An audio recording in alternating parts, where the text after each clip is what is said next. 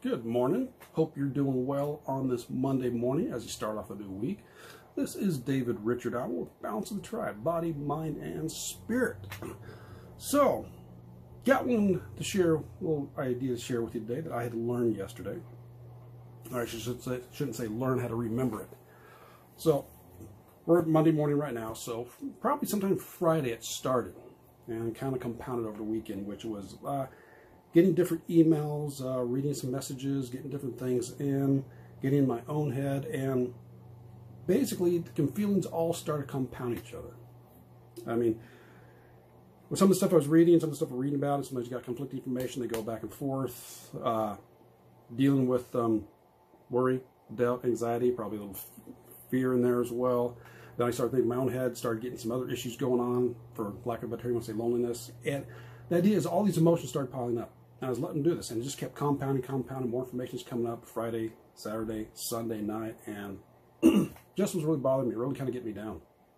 It wasn't until later last night, I was having my decaf coffee, playing a game on my computer, and suddenly the aha moment, it was a reminder for me. It's like, oh, brother, duh. Which I'll come to that in a moment. But after that, probably about an hour, I was getting ready for my shower, I was able to kind of process a little bit, because sometimes I'm thinking about, okay, how can I utilize this? How can I share this information up? And I was realizing all the emotions I was feeling were what you can kind of consider, quote unquote, negative or low vibration. I'm not going to call them negative or bad, because all emotions have a purpose. They don't come up for no reason. There's usually a message to give you. And I was able to process there and think about, okay, what was I feeling? Okay, doubt, worry, fear, loneliness. I don't want to say hatred, because that was quite there, but strong dislike, scared, and all these different emotions. Like, I had to realize and go, oh, those are all low vibration energies, which bring you down, don't do you much good. But what got me that is the aha moment that I had to remember.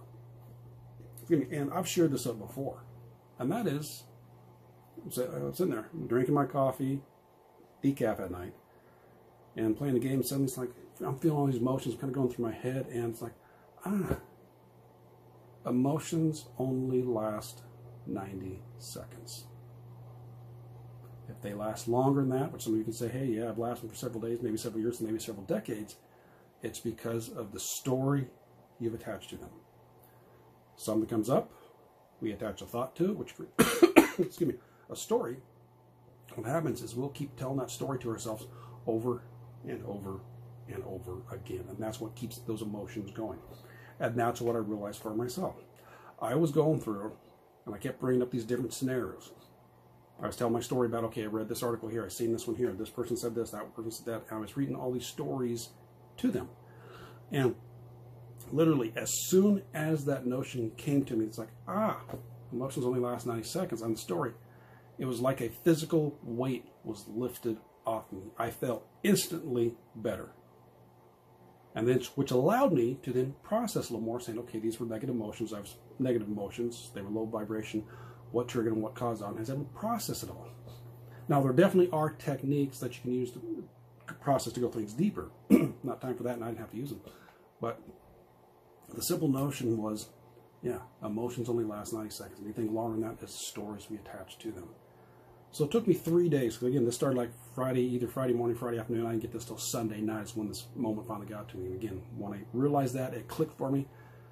A physical weight was lifted off me, and I just felt instantly better. And everything just kind of dropped away. So there's a little tip for you that you can kind of go through. Is if you're getting overwhelmed, realize why the emotions out. Sit with them. Go through them. And realize if they last longer than 90 seconds, it's because of the story you've attached to them that you keep telling yourself on repeat over and over again.